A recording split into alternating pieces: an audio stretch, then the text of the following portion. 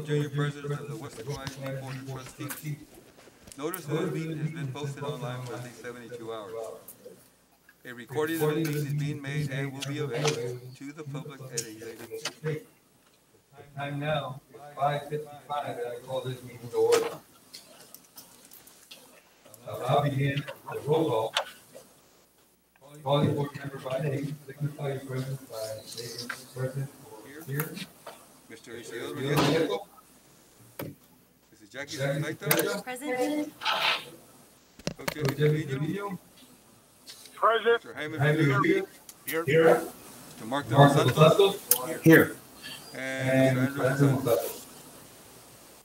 Let the record show that a quorum of members are in attendance.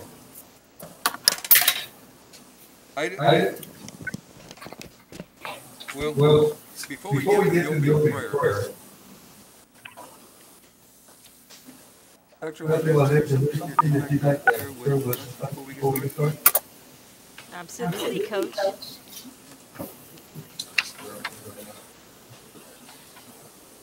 So first, I'd like to acknowledge and thank the Board of Trustees for having the confidence in me to sit in this seat, this chair. I'm so proud and so happy to serve the boys and girls, the parents, faculty, staff, administration of my beloved Weslaco ISD. I am sitting in my third grade classroom. I attended Small so I've been so nostalgic today. It's taken me back to the early 70s where I sat in this building with Mrs. Everett, such an exemplary teacher who taught me not to be a dreamer but a believer. And so if somebody were to say, wow, Chris, you're here, you're sitting in this seat, did you ever think that you would have? And I'd say yes. Because of the wonderful Weslaco ISD family, the educators, y'all, I was surrounded by the most outstanding faculty, administrators, athletic coaches who made me who I am today. And I'm so blessed to serve in this capacity. Words cannot explain how excited, how happy I am to be here, to be back. I served for about 22 years here, and this is home, and I will always say that I'm home. I've come full circle, and I am ready to get going. I am ready to lead and do the job that is required of me. I have an amazing team of cabinet members, executive level leadership that is outstanding, and I know that together we're going to do what needs to be done in order to launch a successful, safe school year for our boys and girls, faculty and staff, parents, everyone in the community. You will always hear me say that great classrooms begin with great boardrooms. It all starts with us in here as a team of 8 to get the job done and get it done right. And it's not for the sake of only high test scores, although that's important, but it's more important because of the sake of the dreams and aspirations of every boy and girl in our district. And not only the dreams and aspirations of our children, and I don't care if they're 18, they're still children, but the dreams and aspirations of our WISD parents who are in this who are on this journey with us together. And so as a little girl sitting here in 3rd grade with Mrs. Everett, yeah, I did dream, right? But it was Weslaco ISD who made me. And so I give thanks to first Tony Rico, who was the superintendent at the time when I was a student, an athlete, who provided every single resource needed in order for me and the others to be successful. 2, Dr. Richard Rivera, who gave me my start as a Weslaco ISD educator. And 3, Mrs. Sue Peterson, who gave me my start as a Weslaco ISD administrator. So those 3 people played such an important role in my life, and I want to thank them. I've thanked them personally many times, and I thanked Mrs. Peterson many, many times. And I know right now she's looking down from heaven and with a big smile on her face, saying, I knew you'd be there one day. And so I've thanked them publicly now. And again, Board of Trustees, thank you so much for your confidence in me. And, you know, like the New England Patriots, their mantra is do your job. I will definitely do my job to the best of my ability. So thank you so much. Thank you, Dr. Valdez, and on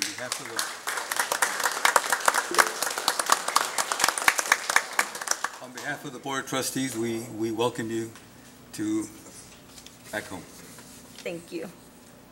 Item 3, opening prayer. Dr. Valdez. The invocation this evening will be delivered by Belen Torres. She is our Weslaco East High School Curriculum Instructional Facilitator.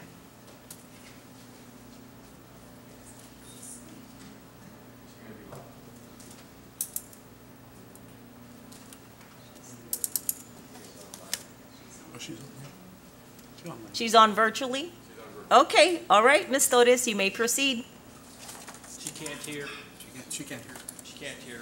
Try it again.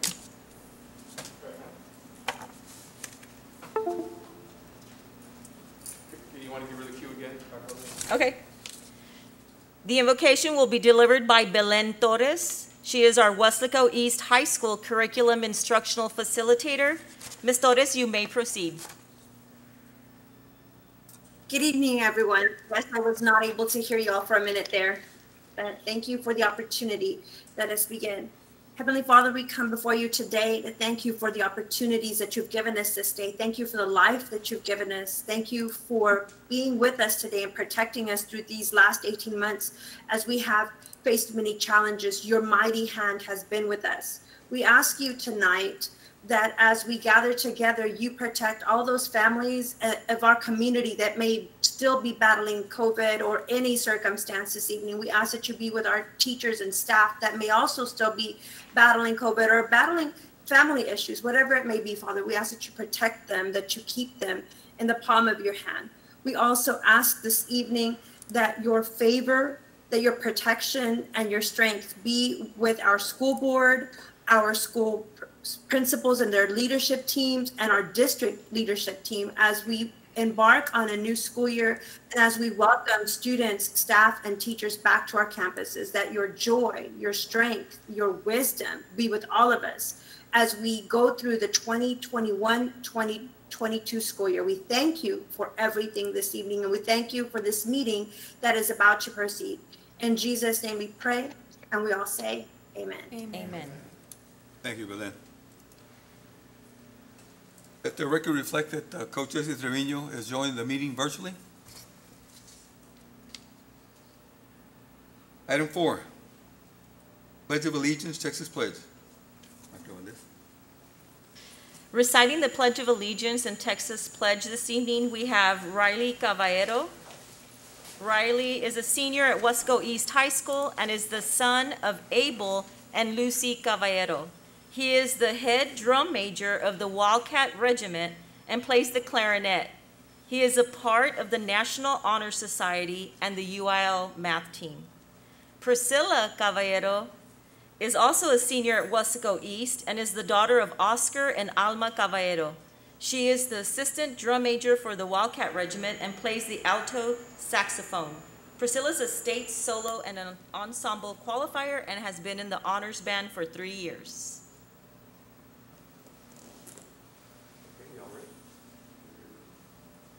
I pledge allegiance to the flag of the United States of America and to the republic for which it stands, one nation, under God, indivisible, with liberty and justice for all. Honor the Texas flag. I pledge allegiance to thee, Texas, one state, under God, one and indivisible. Thank you, Riley. Sorry, and Priscilla. And Priscilla. Item 5, awards and recognitions. Dr. Valdez. All right, we have awards and recognitions this evening. Mr. Carlos Robledo, you may proceed. Good afternoon, Mr. Board President, members of the board. Dr. Valdez, we would like to recognize our AP scholars over the past year. Tonight we honor several high school students who recently received academic recognition from the College Board Advanced Placement Program for their exceptional achievement on the AP exams. Our students enrolled in college-level courses while still in high school to earn college credit, advanced placement, or both. A small percentage of the millions of students worldwide who took the AP exams performed at a sufficiently high level to earn an AP Scholar Award. We'll start off with Weslaco East High School. AP scholars completed 3 or more AP exams with scores of 3 or higher in the subjects that include biology, chemistry, world history, and English literature. From Weslaco East High School, the AP scholars are Victoria Cruz, Alexa Lujuan, Roxana Morales Sebrovia, Renee Tamez. Next slide, please, as we take a look at our AP scholars from Weslaco High School. We have Joaquin Baron, Antonia Borjas, Miguel Cepeda, Marina Garcia, Romy Garza, David Gutierrez, Eileen Ireson, Clarissa Hasso, Sasha Mendoza, Matthew Moore, Brian Peña, Yamalith Rivera. Next slide, please. Ashley Rodriguez, Luis Salazar, Henry Sander, Emily Van Tilburg. Students who earned an AP Scholar with honor averaged a score of at least 3.25 on the AP exam taken and scored a 3 or higher on 4 or more exams. These students, who are AP Scholar Award winners, Caleb King and Aaron Puente. We'd also like to recognize several students also earned AP Scholar with distinction. They had an average score of at least 3.5 on all AP exams taken and scored 3 or higher on 5 or more exams. Students are Joseph Cardona and Mia Cavazos. Thank you. That concludes our awards and recognition. Thank you, Carlos, and congratulations to all our students for their outstanding achievements. Item 6, proclamations. Dr. Valdez. We have proclamation for National Security Officer Week, which is September 13th through the 17th, 2021. Mr. Robledo, you may proceed. I'd like to welcome to the room some of our security officers and a couple of our canines also who take care of our schools. Let's welcome into the room some of our security officers. How about a big hand for them?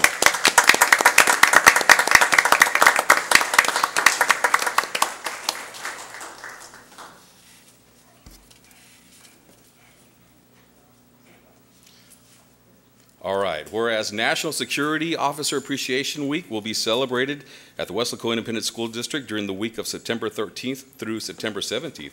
And whereas security officers are hardworking, highly trained individuals who are often our country's first responders, and whereas these individuals deter crime, lead evacuations, work closely with local law enforcement, and are constantly vigilant in their efforts to keep us safe, therefore, be it resolved that Armando Cuellar, WISD Board President, does hereby support and proclaim September 13th through the 17th, 2021 as National Security Officers Appreciation Week. How about a big hand for our officers?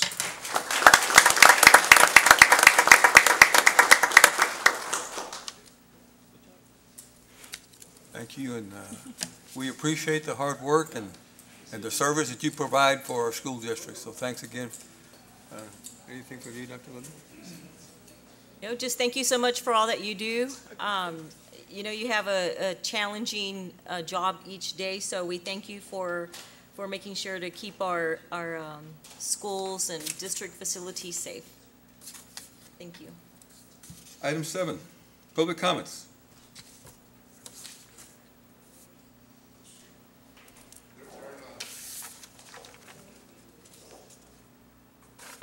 We have none? We have none. Thank you, Carlos. Item 8, Superintendent's Report. Dr. Mr. Valdez. President, yes, we do have a superintendent's report this evening. We do have 3 bulleted items. One is on COVID-19 and school readiness. Of course, that is in the forefront of our priority, a list of priorities in the district. As you know, cases are increasing as far as positive cases in Hidalgo County. Just today, I think the county reported 835 new cases and 5 coronavirus-related deaths. So it's unfortunate that the numbers are increasing. So as a district, obviously, we have to be extremely proactive in ensuring that everyone is safe. Boys and girls, faculty, staff, administration, in every single facility in our district property. So that is number 1 on my agenda and number 1 for our cabinet team. So we are going to be extremely vigilant in to try to guarantee as much as possible. Of course, we can't guarantee 100%, right? I mean, we're in unprecedented times, and then to make sure that everyone is safe, it's gonna take all of us working together as a team. I don't know if you've heard of the 3 W's, enforcing the 3 W's. Wear a mask, wash your hands, and watch your distance. So it's very simple. We're Weslaco. We implement the 3 W's, right? And of course, the mask is optional, but we still have to be extremely cautious. And so I strongly encourage the 3 W's from everyone on the team. Wear a mask, wash your hands, and watch your distance. So I want the board, the parents, the community, the children to know that we're gonna do whatever we have to do to guarantee and make sure that everyone is as safe as possible, and that parents in the community can feel at ease to send their children to school. We will be conducting campus walks to do audits as far as to make sure that our facilities are ready to go. The children report in 2 weeks, so it's fast and furious to make sure that we're ready. And that is number 1 right now. So I'm gonna turn it over to the team. Presenting on COVID-19 and school readiness, we have our risk management team and Ms. Kaufman to present. So Mr. De La Rosa, you may proceed. Thank you, Dr. Excuse me. Thank you, Dr. Valdez and Coach Cuellar, members of the board. Good evening. So a couple weeks ago, we put out this little 2-page flyer that was pushed out through social media, through our internet site. And it's basically like a quick 2-page guidance to parents and students of what to expect when to come back next year. So again, please note that these are preliminary guidelines and process. We're getting new information almost on a daily basis. So when we did put this out a couple weeks ago, there have been some things that have come down and changed since then, and I'll get into those later on in the presentation. But as Dr. Valdez mentioned, again, masks we highly recommend them. They are strongly encouraged. So when members of the public look at this online, there's a little, you can hover over the little Governor Abbott's executive order. So when they do that, it'll take them to the website where the executive order is posted. Again, screening and temperature checks. So we highly encourage everyone to pre-screen for COVID. One of the things that we've seen, and one of the best things that we tell parents and we tell staff, is that if you're feeling ill, please stay home. Do not come to work. Do not come to school. Contact your campus, your administrator. Parents, please contact the campus and or the nurse. And I'll go ahead and get into the protocols once we get into that part of it. When we wrote this guidance, the direction was, okay, as far as temperature screening goes, that we will continue to do those for elementary students. We've received guidance from TEA, we received guidance from the CDC that, temperature checks of asymptomatic individuals, is not recommended. So we're still looking at that, especially at the high school levels. It'd be extremely difficult to, screen, 2,500 students. Some of them ride the bus, some of them get dropped off, some of them walk, some of them drive their own car. So again, that is still a work in progress on that, and we will provide additional updated guidance on that. Again, the quarantine procedures, we ask that anyone who is unvaccinated or anyone who is unvaccinated and is in known close contact with a positive case of COVID-19, they need to stay home in quarantine for 5 to 10 days. And I will get a little bit deeper into that later on in the presentation. And of course, vaccinated employees do not have to quarantine if they're in known close contact. We're still going to continue our cleaning processes. I remember that, last year you all were made aware of the WISD, custodial team, we're in this together. So again, we're going to follow all the CDC recommendations on cleaning for schools. And of course, the members of the public can hover over that little link and it'll take them to the CDC website. Again, sick individuals, we ask that you please, if you are experiencing symptoms, if you're not feeling well, to please, stay home. Contact your campus administrator and your school nurse, and of course they will walk you through what needs to be done after that and how to get back to school. COVID-19 screening and rapid testing, again, that we were providing the screening testing services for employees and students during the district, and Ms. Kaufman can chime in on this. As of right now, we're still going to use the leftover Abbott binary tests that were left over from the previous school year. We're still waiting on guidance from TEA as far as which type of test they are going to send us for the start of the new school year. But there are other resources for testing, of course. So we have the curative van at the high school. We have a list of doctors that you can go get testing done at. And I know there's a local physician here that's going to address the board. I'm not going to steal any of his thunder. But again, classrooms, again, frequent cleaning will take place. The cafeteria, all students will go back to eating breakfast in the classrooms that were doing that before. But again, the students will go back into the cafeterias to eat their meals. Where possible, again, we will, assign seating where it's possible. Again, if we have 800, students in an elementary school, it's going to be extremely hard to, maintain that 3 feet of social distances. But we have been working with the principals, so we're going to do the very, very best we can to make sure that everybody is, is adequately social distanced. Again, for the buses, there are no restrictions on the buses. So if we have a full load of 72 students, we are going to have to pick them up. We are not going to, leave anybody behind. But again, thanks to the, thank you board for last meeting. We went ahead and approved that the UV purifier systems for the buses, and those should be starting to be installed probably within the next week or two. Again, COVID-19 vaccines, we can't stress enough the importance of obtaining a vaccine. And when members of the public that see this document online or through social media, if you hover over the little Our Vaccine Clinic opportunities, you hover over that and it'll take you to our website where it'll take you to either RGV, it'll give you the RGV Max Vax option, HEB is also providing vaccines, CVS, Walmart. So vaccines are very readily available. They're easily available. It's not that when we first started, that there was quite, a rush to get vaccinated and there was more demand than supply. Now it's the opposite. There's more supply than demand. So we're pushing that very, very hard. Mr. Robledo and his team, are getting the message out on social media and are through KWES to make sure that everybody has the opportunity to get vaccinated. There are clinics that are coming up at different campuses throughout the year.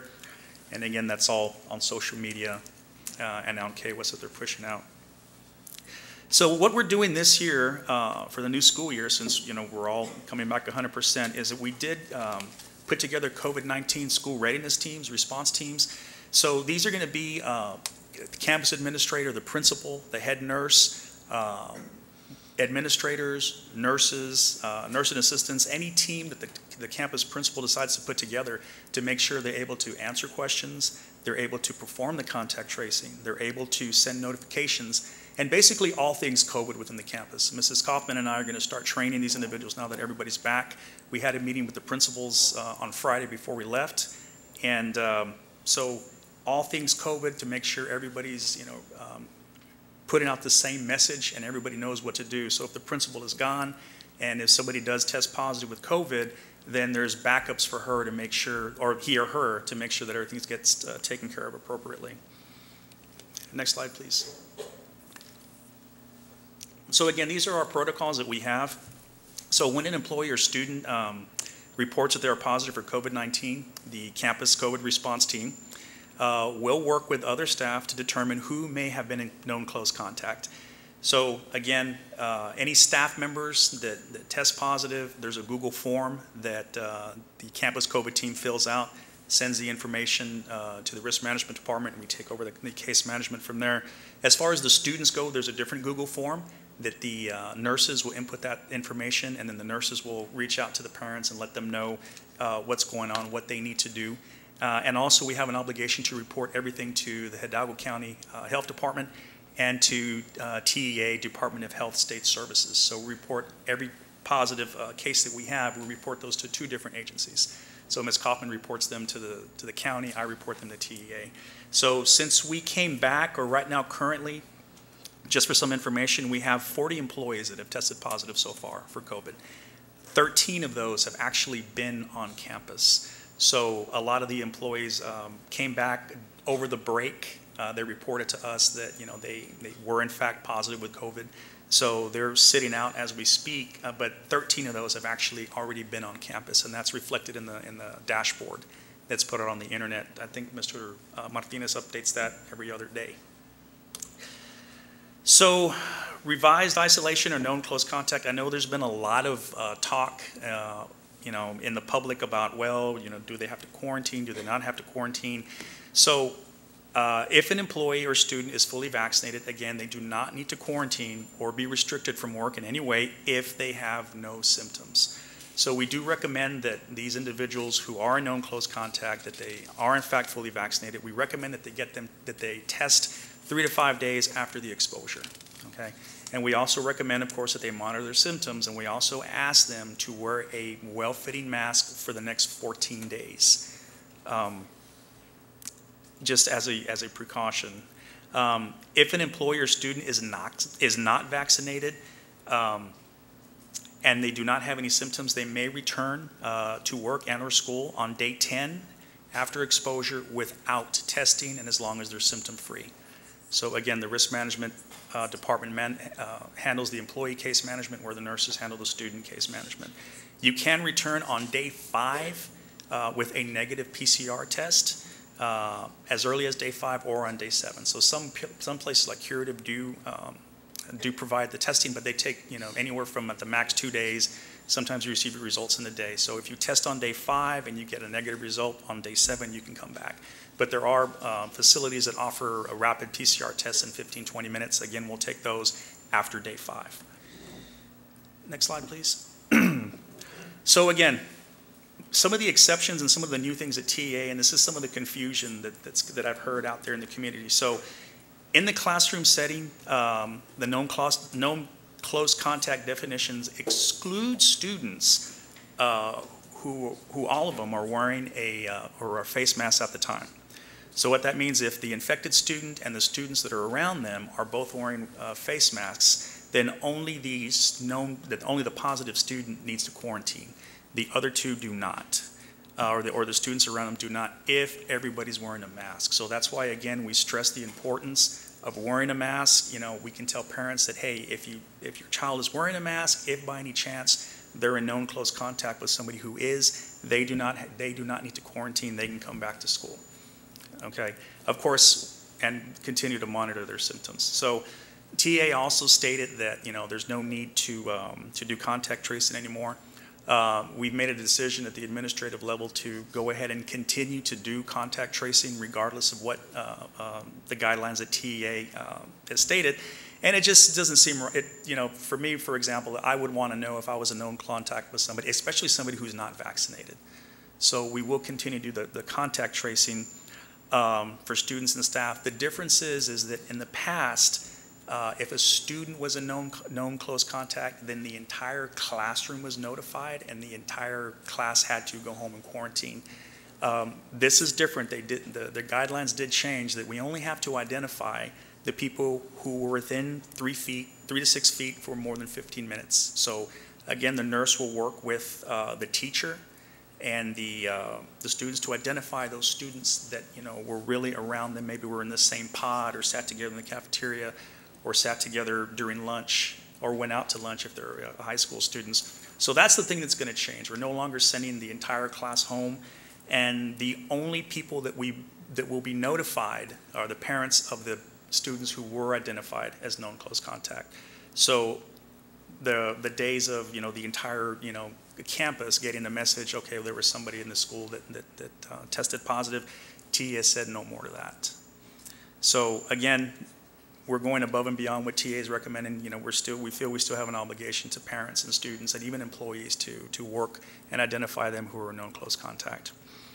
So again, another one of the I guess the hot topics are the leave options that are available to employees who are positive or who are known close contact. So the FFRCA, the Family First Coronavirus Act, basically was an unfunded mandate that stated that we have to grant 10 days of emergency paid sick leave to employees who were either positive or known close contact, and then there was the expanded family medical leave that applied to employees whose campus or school was shut down due to COVID.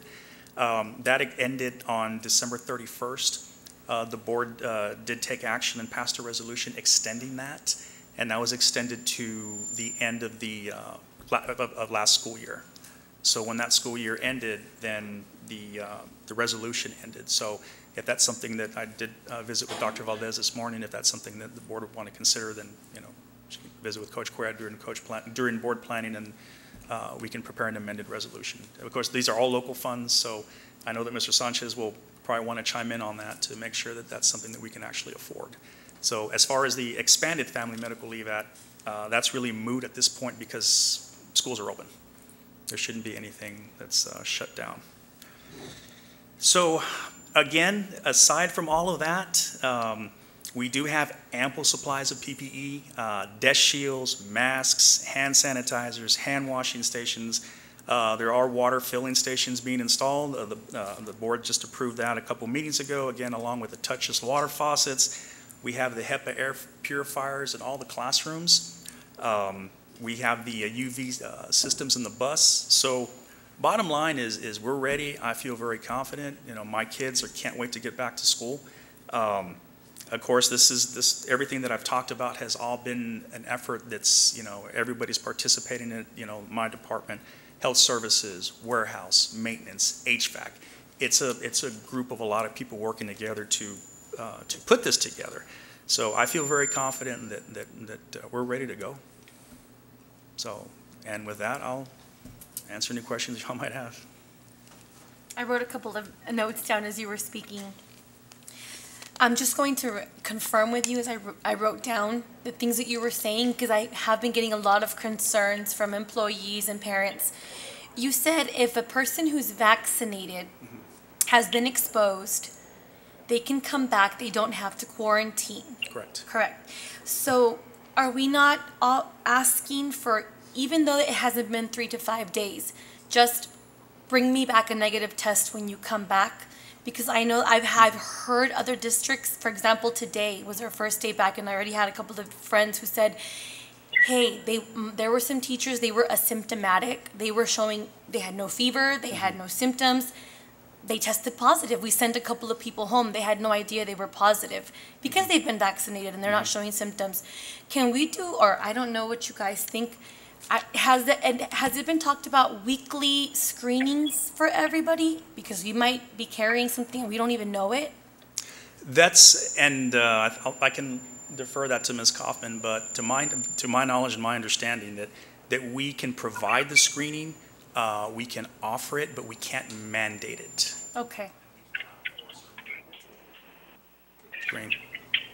That's part of the TDEM rules, is that we can't mandate it. I know that some districts are mandating, and I don't know how they're getting around that, but remember that the screenings that we're doing are simply screenings. It's not a diagnostic test. So if you would test positive, you would still have to go get a PCR. Right. But that's what I think that TDEM is hoping to change for the fall. I'm hoping they're going to give us a rapid PCR test, but I don't know. And that's the thing that I mentioned. We're still waiting to see what type of tests they're going to send to us. Okay. So if it's a rapid PCR test, then that is, That would be really, that's an actual test. It's not just a screening device, and that's what we currently have right now. That's what the Abbott binary test is. It's basically a screening tool, not an actual, 100% positive, because as Ms. Kaufman mentioned, you still have to go and get, and I don't want to use the word real test, but, an actual PCR test. it's antibody versus viral load. So an antibody, you had to have been sick for a long enough of a period to produce your own antibody. So if you've only been sick for 24 hours, you're not going to have enough antibodies. Whereas with the viral load, they can detect that. It's just one extra measure to go. Like I said, if we were able to require these negative tests to come back, even though you've been vaccinated, it would just, I think, help a lot of. It would lessen the exposure that we don't know if we're positive or not. That was one question I guess we can talk about later on. And then you said about the vaccines, and I was writing this down. I know some other districts have talked about incentives to their employees or to the kids who do get vaccines. Have we thought about anything like that, giving incentives for getting the vaccine? I've seen anything. I've heard through the grapevine, through the different professional organizations. There are some districts that are, offering or planning to offer maybe like $100 bonus to anybody who's vaccinated. So, or not a bonus, because I can't use that word. Sorry on this. It's stipend. A stipend bonus. There are other districts that have been talking about it. I haven't seen anything come through where they've actually, brought it for approval. Okay. So, but we'll keep tabs on that for sure. Okay, and then my last question, you said that the leave, because they have been asking me about this a lot. The last time we had the leave, it was 10 days that they had got, not the EFMLA, but just the regular, you've been exposed or you're sick, you get 10 days. Is that what you were talking about? If we work with the resolution, we might be able to do that depending on Andres? Well, I mean, it's definitely, the board could pass that resolution, but I'm sure that, Mr. Sanchez would want, I'm sure that he needs to work to give you the actual cost of what that's going to cost before you make the decision. But if that's something that you're inclined to do, we can definitely, redo the resolution and bring it to you also. But that would require y'all's action. Okay. Thank you so much. Thank you. Mr. Rosa, you said the air purifiers, are they in all the classrooms already? I know that warehouse, we're almost there. So the plan is to have them all in place by the time all the kids get back. So they're working daily to get those out there. Okay. Mr. La Rosa, Yes, sir. I have a question. What happens, I heard a lot of those details that you explained. What happens if we do have a student that tests positive with and there is no virtual learning? What's going to happen to that student? Are they just going to be missing instruction for that amount of days, or do we have a plan B for that? There is an option that TA provides, and I'm going to let Mr. Aguilar speak to that a little bit. It's not synchronous. It's more of like a conference, asynchronous type of instruction. And I believe Mr. Aguilar and his team are working on a solution to that. But I'll let him speak to that. So he's going to go over that later, or? Mr. Aguilar, you can proceed. Thank you, Dr. Valdez, members of the board. So yes, we did receive some guidance from TA on August the 5th regarding remote conferencing options for students. So there's going to be some options. It's going to be limited on the number of days. We're looking at a maximum of cumulative days, 20 during the school year. That's going to allow. So one thing that we are discussing this already, because once they're going to have to meet some parameters. One, we're going to have a licensed physician within the United States to make that determination that they're going to be confined to the home. And of course, they're going to have to meet some other criteria. But what we're looking at right now is it cannot be a teacher doing it concurrently or the teacher of record doing it at the same time. So we're going to have to either provide a substitute or we're going to have to get another teacher to provide that instruction once that child has been identified to receive instruction through remote conferencing. Okay. Now, are we, and I mean, I don't know if this is open for discussion yet or along the line, it's all dealing with the virtual learning. So from what you just mentioned, it's going to be limited access to the virtual learning right now, as of right now. That is correct, Coach Trevino.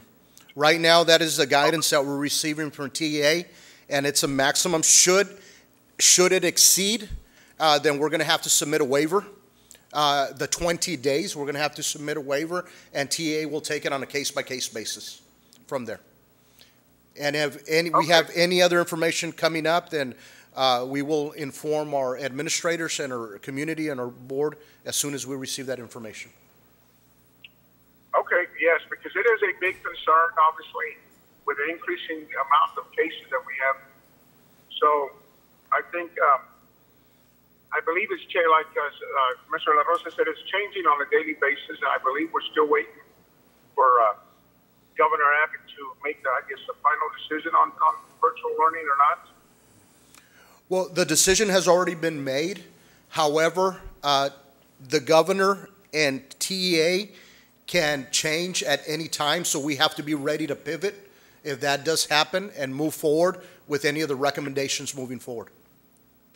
Now, I can foresee this happening even with teachers. I have to go home, but I feel fine. Can I teach from home through my Google Classroom? Is that something we can also look into?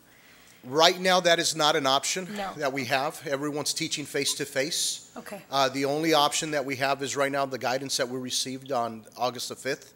And that is, and we have a list of identifiable where the physician is going to make that determination and meet certain criteria. And once that criteria is determined, then we have to have that plan ready for that student. Okay. Okay, I'm sorry, Jackie, are you still going? No. Go ahead. Are we able to use any of these ESSER funds to help us out if we did decide to go virtual? Or, it's not for the whole student population, but even the sixth grade, our elementary grades, or, if we start having some more and more cases, do we have that option to use some of those funds to compensate for whatever the state may decide to remove from us? That's a very good question, Coach Trevino, and that we would have to go back and look at it carefully through allowables with the ESSER to make that determination. I don't want to shoot from the hip from there. But right now, if we were to make that decision to go once school begins, then we're in jeopardy of not receiving ADA funding. Okay, because, I saw there's one district that has information out already, Austin ISD, and they're implementing virtual classes as of K through 6 option available for families. Since they're unable to get vaccines, that's their way around this. I haven't. I know vaccines. Everybody else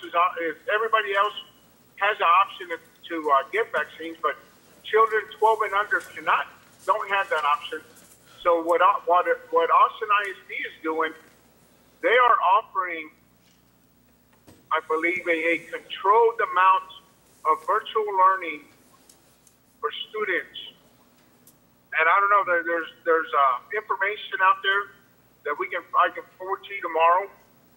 But I know there's still a big concern out in the community, and this is something that I believe we still need to pay extra attention to because because of the amount of growing cases that we have in our community. Yeah, yes, Coach. I have heard through, again, several professional organizations that there are some districts that are going to be offering a remote option. However, whether the financial situation is, whether they have, adequate fund balance or, monies in reserve, because they will not, as of right now, TA is not going to fund those students, or the district will not receive any ADA for those students that are attending school remotely. So I'm not sure what their internal finances are, what they're doing, but, that is definitely a consideration on that. Right, we'd have to research and verify Austin ISD and see what the details as far as their district, right, to be able to offer. So Coach Trevino will look into that and verify and see what what they're doing as far as being able to offer that as an option. Okay, ma'am, I appreciate that, Doctor, yes. Thank you. As he mentioned, Alston ISD, I don't know how many times I got that screenshot, everyone sending it. Yes. It would be a good idea for Weslaco ISD just to ease the concerns and the fears, because everyone says, Weslaco ISD, we're not going to do that, we're not going to contact trace, we're not going to do this. If we can put that information out there, yes, we are. We're working on this. I'm sure it'll ease a lot of fears from parents and community that we are contact tracing, and we'll let you know if you've been exposed within 3 feet. You know, if we can work on that, that would be good. Yes, and Mrs. Sustaita, I did mention that to Cabinet this morning. I said, Austin ISD has a visual representation of exactly the wording of TEA's language on there, and they like strike it out, right? Yeah. Austin ISD will contact trace, Austin ISD will. And so yes. I'm glad you're referencing that, because we talked about it this morning about providing something like that for the community, for the school district, and parents to know, right? So that way everyone's well aware of what we are doing and how we're preparing. Yes, ma'am. Thank you. You're welcome.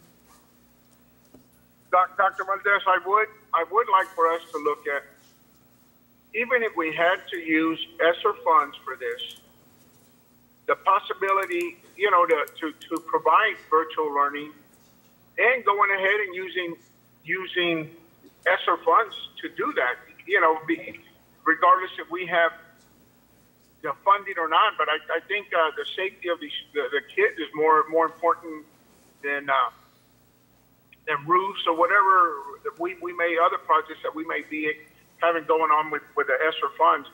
I think, you know, if these funds are available, we need to do whatever we can to provide the safety now and look at roofs or whatever it may be, that additional things that we were looking at, that can always, we can always postpone that for later. But I would like for us to look at those alternatives or the possibilities of using ESSER funds to compensate for any lost funding that the state may remove from us. Absolutely, yes, ma'am. And then my other question is I just want to make sure, or statement is, I want to make sure all our campuses, you know, whether it's divided by elementary campuses, our junior high campuses, and our high school campuses are all following one specific guideline for elementaries, one specific guideline or specific guidelines for junior highs as far as the information that we're getting out to the community. I know that was not the case previously, and I think you know, it made for a lot of confusion, a lot of throughout the community. So I believe if we pass that message on by campuses and make sure all the teams for each specific campuses pushing the same message for their respective grade levels, I think that'll really help lessen, you know, help lessen the panic mode for our community and so forth. So yeah, I don't know what we can do to push that message across as well, instead of everybody having their own individual plans. Yes, thank you so much, Coach Trevino. I so noted. I appreciate your feedback and your input on that. We will look into ESSER funds to provide virtual, so staff will begin that work as far as verifying that if that's an option. And two, we will push forward the same message. We must be consistent throughout the district in order for us to communicate effectively, right? We all have to be saying the same thing, displaying the same content on whether it's posters, whatever literature is out there. It is vital and critical at this time that all campuses follow the same guidelines and then we're sending the same message. So administration will note that, and we will move as quickly as we can in order to get that done, whether it's, you know, electronically, obviously on website and campuses and So noted, Coach Trevino. Thank you so much for that input. Yes, ma'am. Thank you, doctor. And welcome. So Dr. Valdez, if I may, just to answer a quick question on the ESSER funds. Yes. Okay, so there's this, on the FAQ for the remote conferencing, there's one question that says, one example, it says LEAs with limited staffing options may consider, and one of the bullets says using ESSER funds to proactively hire additional staff members using ESSER funds. So it is an option, and that's something that we can look at. Again, we'll go in accordance with the guidance from TA and what the Governor Abbott rules allow, and then we'll proceed from there. Any other questions? No, sir. Thank you, Mr. Aguilar. You're welcome, sir. All right, thank you, Mr. Aguilar, for your help. Next, we have Dr. Sergio Garcia. Dr. Sergio Garcia, he was charged with the impact of COVID-19 on adults. It's my understanding that we had a medical provider, physician, come in and discuss information regarding COVID-19 and with pediatrics, right? So we've covered peds, now we need to cover the adults. And so here we have Dr. Armando Gutierrez. Dr. Sergio Garcia, you may proceed. Thank you, Dr. Valdez. Mr. Cuellar, members of the board, that is correct. If you recall, right, shortly before we closed for the summer, we had Dr. Jocelyn Oakes who came to talk to us about pediatrics and COVID, and we are so grateful for her presentation on that day. And because we believe that we need to bring the experts to talk to our community, we are honored to have Dr. Armando Gutierrez, who's with the Stroman and Gutierrez family practice, who will talk to us or give us an update on COVID and its impact on adults. And at the very end, Dr. Gutierrez will also take any questions from you or any of the audience if they have any very, very important questions that need to be asked of him. So, Dr. Gutierrez, again, thank you so much for being here. We are honored, and the stage is yours. Thank you. Thank you. Hello, board, board president, vice president, distinguished board members. Thank you for allowing me to speak today. The clinic and I, we've been practicing ever since COVID first came out. We never closed down. It's been a tremendous uphill battle, and I commend you all and all the efforts you're making to try and make sure that the return to school is a safe and fruitful one for all our children and all our teachers and everyone involved. It's definitely been an uphill battle trying to figure out what's the best way to care for our community. Resources have been very, very short at times. As a physician, we've always basically had to treat every patient on a patient-by-patient basis. It wasn't long after it started that we started to notice that, you know, the elderly population was definitely being hit the hardest. And then once we get under the age of 65, we started noticing that it was mainly adults who had severe comorbidities, severely overweight, uncontrolled diabetes, heart disease, any underlying cancer, treatments, things of that nature. They had a much harder time dealing with it. Children have always been able to kind of slip through. They've been able to get through. Many, you know, I've had patients, they come 4 or 5 children in one vehicle. Parents will be sick and children never catch it. So it's always been a blessing to go because it's hard to see children sick. And that's always something we never want to deal with. But it's one of those things that, you know, we always have to prepare as much as possible. And I think everything that you've put into it to prepare for that is great. It is a daunting task that you're faced with, having so many children together and all in one place. As a physician, when I get patients that check in on a daily basis, what catches my eye is basically their age. When I see their age, if I see somebody coming in, they're over the age of 65, that's where I'm most concerned. Under the age of 65, the amount that COVID's going to affect them dramatically drops off. Of course, there are comorbidities, and we always have to keep an eye out for those. And so we're always looking for those, and we're always basically, you know, doing our best to pick up the conditions early. But we have so many that are just asymptomatic, and so we have to do their screening. And we do our screening with antigen testing, and until we started noticing that antigens was sometimes missing COVID diagnosis. And that's something we've always known, because antigen testing early on can miss up to 3 days, into what's called the prodrome before you actually get all your symptoms. After that, it becomes much more sensitive, but it can still miss up to 15%. So we've invested in molecular testing to try and offer that and be, as proactive as possible for our community, to try and give as much information to our patients and to their parents, so that they can make the correct decisions on their own. Everyone is different, and my recommendation is always that if a parent has a concern about their child, one of the best things you can do is go to who knows your child's health the best, and that's their PCP. Have them take a look at them, make some recommendations about how safe they can be in school with the given precautions that the school has available.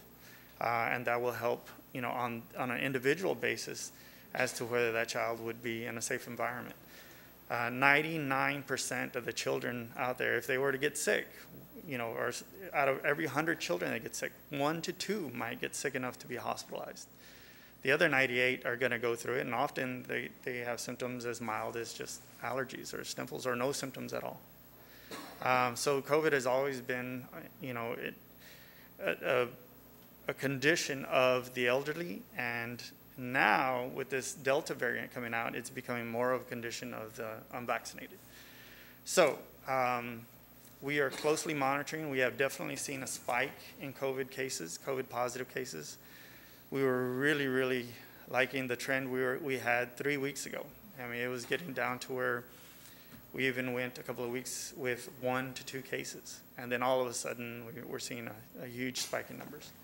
Now, the one comforting thing is that the disease itself has not drastically changed from what we were previously seeing. And Delta variant basically means that the virus is trying to mutate, it's trying to survive. And so it has changed on how quickly it can jump from person to person. But the actual pathogenicity, how sick it can make a person, hasn't changed much. So that's good. So the vaccines are still working. They're producing antibodies so that people can fight off the infection quicker.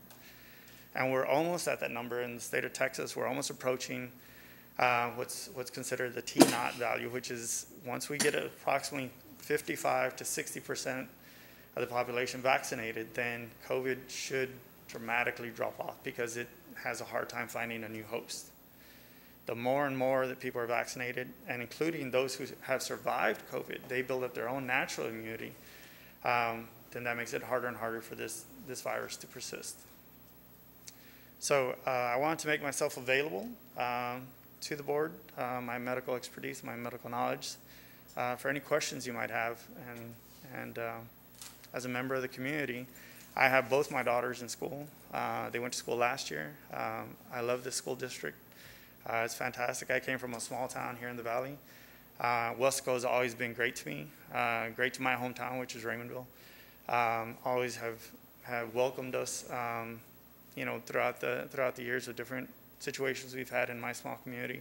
So I really pride myself in being part of this community and at your service. I guess I'll get started just with the question. Thank you for coming and speaking to us today. Really appreciate it. My concern, as a parent or even as, an ex-staff member, the people who have been vaccinated, they're asymptomatic, right? So they might be carrying something, but they don't know it. They're already around everybody else by the time they find out. Those people who are willing to say, you know what, yes, I'll take a weekly test what do you recommend for the people who do want to screen themselves? Would it be a good thing to do it weekly, every 2 weeks? What would be a good time frame to do that? So it depends on exposure. Okay. When someone's vaccinated, it's a gray scale. Some people have a very high reaction to the vaccine. They produce plenty of antibodies. So much to the effect that if a viral particle were to invade their body can actually completely coat that virus and actually just completely neutralize it. But then you have the other side of the gray scale where they get a very small production of antibodies, and they're going to have symptoms because it basically takes their body longer to mount a reaction and fight back against that invading virus. So that's where the grayscale is with each and every person. So the healthier you are, the more rest you get, all of that plays a role in it. How well hydrated you are, what medications you are, comorbidities. That's why it's individual for each one. It's not going to hurt you to get tested weekly. That is objective data. That is one way to say yes or no and have some form of proof. And these are microscopic, invisible, odorless, tasteless critters that are basically trying to get us. And there's, to try and base it on symptoms, it's hard. Recently we had a freeze that killed a ton of trees, and then followed by rain, and then we had Saharan dust. And so we have all these things that are causing, the same symptoms that COVID is causing. And so it gets really hard. And the only way, even as a physician with years of experience, is to get the actual test so that we have something to base a decision on. And so if the school district does have something to that effect, it would be, of course, insurance issues and things like that would also dictate, but that would be an objective way to be able to determine, how everybody's doing. Just as if you had high blood pressure, you check your blood pressure, to see how you're doing. You don't wait till you have a headache. You monitor it, and then that'll give you a better idea. Excellent. What type of test would you recommend? So the rapid antigen is quick. Within the first 3 days, it can miss the detection of the virus. When you're talking about PCR molecular technology, that's actually looking for the DNA, RNA sequences, or in this case, RNA sequences of the virus. So that's a much more detailed. Unfortunately, it's a longer test. The quickest turnaround on that is about 30 to 45 minutes. So when you're talking about many people, then you definitely have a bottlenecking effect on that test. Is that something if we did in the evening after school, they would have the results by the next morning? Yes, ma'am. Is that something we have that TEA gave us last year, those rapid tests? No, we don't have those. What is the cost, do you know, sir, what the cost is for those, for the machines?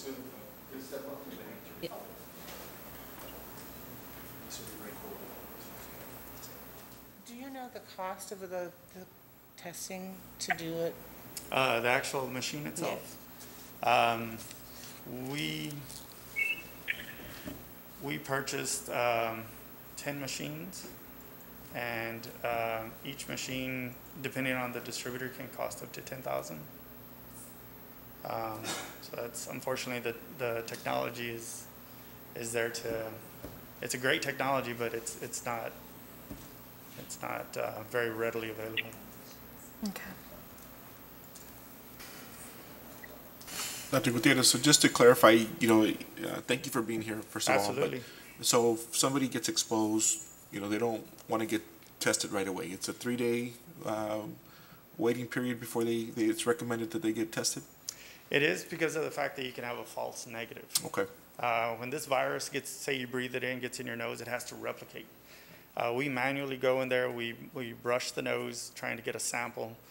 And you can imagine if, say, somebody in the hallway was sick, you walked right past them, you might get one viral particle in there. It hasn't had a chance to really replicate, and you can miss it. After 3 days, that virus has had enough time to actually produce and multiply, and the chance of physically missing it goes way down.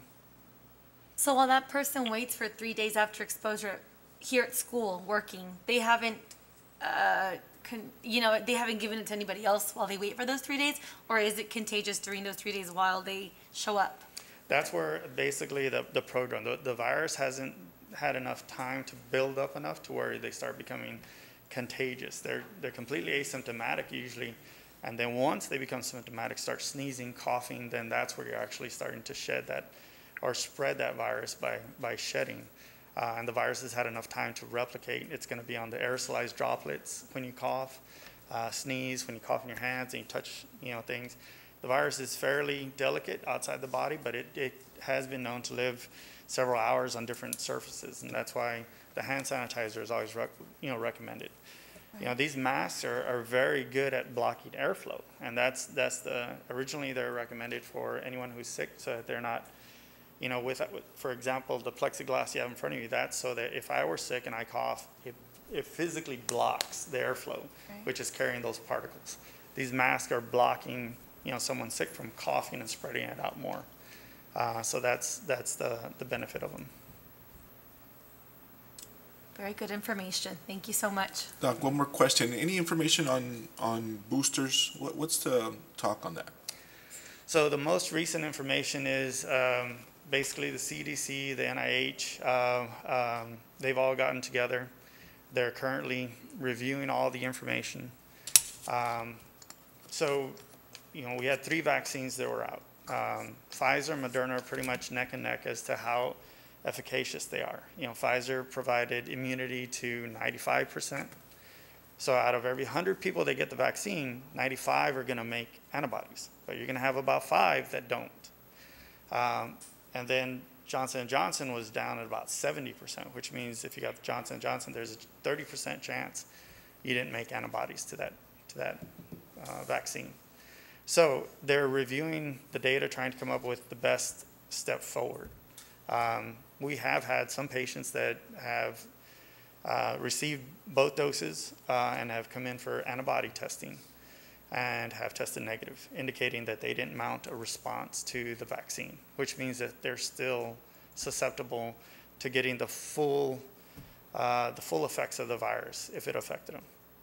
So the vaccine, gets you ready to fight the virus. If you're vaccinated and you produce antibodies, the moment you get infected, your body's already fighting back. If you're not vaccinated, it can take you 7 to 10 days before you start fighting back. And if you have other health conditions, that's a long ways to go on your own before you're able to kind of push back.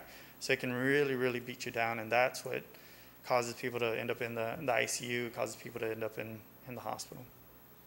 Doctor. Thank you. In terms of boosters, what's the timeline from the time you got vaccinated to the availability of a booster before you can get there? So that's one of the things that they're working on right now. Each vaccine basically has its own patented way of working. They're messenger RNA vaccines, so they're reviewing the data. So every time somebody gets vaccinated, they give you the information there to report back. Also, if anybody has an adverse reaction, they go to their physician, they get treated, that gets reported as well as to issues that we're having. So issues of basically people not mounting, responses is also being reported back. Mm-hmm. And so once they have enough collective data, they'll be able to say, a certain percentage of the population is going to need boosters to make sure that they're mounting an immunity. And will that booster be vaccine specific? That's going to be, we have to wait. The most recent information that I have included all 3 sources, and that was the CDC, the NIH, and the FDA, all got together, and that's the most current information I have. They have not decided on a booster as of yet. What about is there any news on any vaccine for the kids, the ones in, the elementary, the 12 and under? Is there any news on that? There's no, at this moment, no, there's not a recommendation. And the reason is because they are so unlikely to have an issue with COVID that the pros and cons, it doesn't favor in their benefit. Children are just going right through this predominantly asymptomatic. Don't have any symptoms at all. And I have grandparents all the time. They bring, the grandchildren, and they're so relieved that the grandchildren tested negative. And I always tell them, I'm more relieved that you tested negative, because if they were to get it, they're still going to be jumping around playing and not have any issues. But the grandparents are the ones that are much more likely to end up in a hospitalized situation. Okay. Doctor, hello, Doctor. Appreciate you coming out. I have a question, and I know we're referring to adults, but along the lines of kids, since we're talking about students or kids. What about socially and emotionally for those kids? You know, I know, you know, half of the population probably wants to keep them at home. The other half wants to send them on in. I have a 9-year-old myself. I'm for sending them in, you know, because I could just see the transformation in her. I was able to notice the transformation in her when we sent her in, I believe last year in April, I believe, and versus having her just stuck on the computer at home, and the effectiveness of her being there in person versus in the computer. What is, I mean, just if you can share your professional opinion on that, you know, for the community. Absolutely. I saw the same effects. Children it is extremely important for them to socialize with other children. They need to pick up on cues, and they need to pick up on interactions. It's important for them to be around the adults, but it's also, they gain a lot of their education from their peers. They need to interact with their peers. They need to see new things. Their brain is just developing so rapidly, especially before the age of 7. And I always tell them, you know, one form of punishment is isolation. That's used by the corporal system. It's used by, you know, because we're highly intelligent individuals that require socialization. We need to communicate with one another. We need to get out. We need to see new things. Being confined to one room, one home, with no changing environment is very, very tough on children. And so many parents, me included, I saw in my own little girls that they would just start hitting a wall. You know, they've been with me and my wife in our clinic since COVID started. So we have no other relatives here in Weslaco. So they were with us. And towards the end of the school year last year, we started hitting a wall to where about 2 o'clock in the afternoon, it didn't matter how often we reminded them to do their work, to sit down, they just could not. They could not maintain that focus. They had to get up and move. And that was, they reached their max. And so we made the decision last year to get them back in school. And they immediately changed their behaviors. They immediately started to show how much they appreciated it. They interacted well with you know, the students that were there. And that part of their development is extremely important. So that's. And if I could add, social emotional learning, Coach Trevino has always been a vital component as far as the whole child, right? Even pre-COVID, school systems should have been integrating social emotional learning into the daily curriculum. And now it's more important than ever. Mm-hmm. The children need to feel some sense of normalcy. We're social beings. We need each other.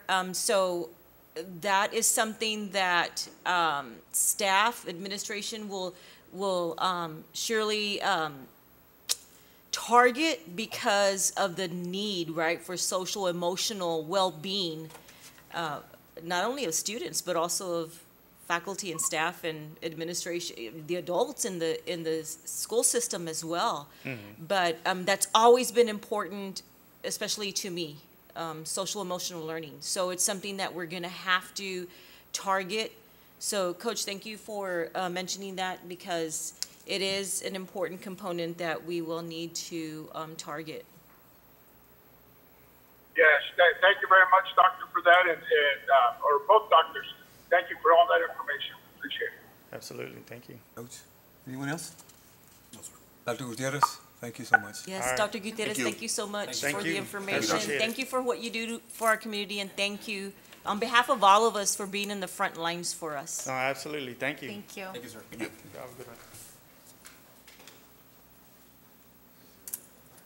Okay, Mr. President, the final bulleted item is insurance, and I'm going to call on Mr. De La Rosa. Mr. De La Rosa, you may proceed. Thank you, Dr. Valdez. Again, good evening, everybody. This is the standard self-funded health insurance slide that I show every month. This is data through July 31st, 2021. So I'm going to go ahead and approximate the numbers just to kind of make things flow a little easier. So as far as medical claims for this year versus last year, this year we're at $9.4 million. Last year at this time we're at about $7.7 million. That's an increase of approximately $1.7 million for the year for actual medical claims, doctor visits, procedures, etc. Prescription drugs, last year at this time we're at $5.2 million. This year we're at $6.3 million in prescription drug costs. I've been talking about this over the past year. It's been, it's raising a red flag. Our total spend for prescription drugs for the 19-20 plan year was $5,685,928.36. We've already surpassed that, and we've got 1 month left in our plan year. Our fixed costs have maintained pretty consistent. 2.3 last year. This year we're at $2.2 million. So, excuse me. So this year, everything included, we spent just a little over $18 million versus last year we're at $15.3 million. So it's an approximate 18% increase. That total is net of our stop loss claims that we filed, and that's been about $3.4 million. This is our standard self-funded workers' comp. Again, we do comparison this year versus last year. The number of claims last year through July was at 60. We're at 61 this year. So the amount that we've incurred is at $177,942.99 versus last year we're at a little over $212,000. And of course, we've already paid out of that $177,000. We've already paid $106,714.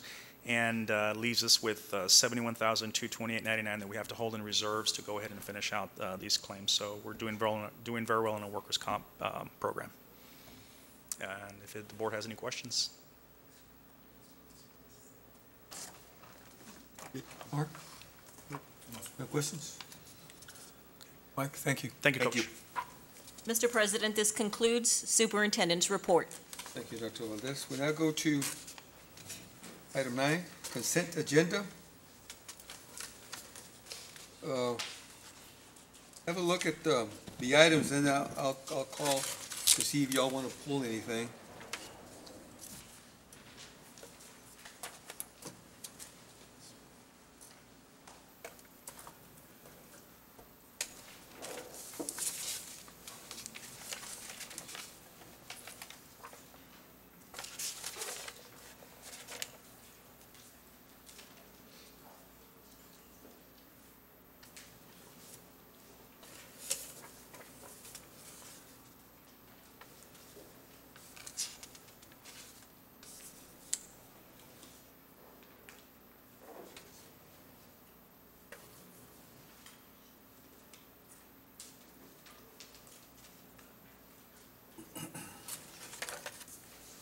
Okay.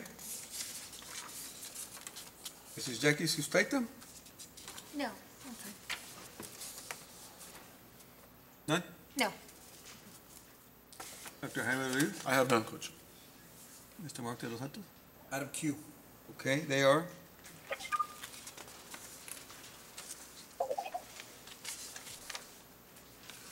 You have two? Q, just one.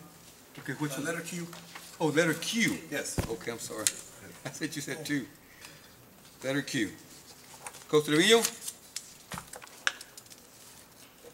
I want to pull item P, number 1. Item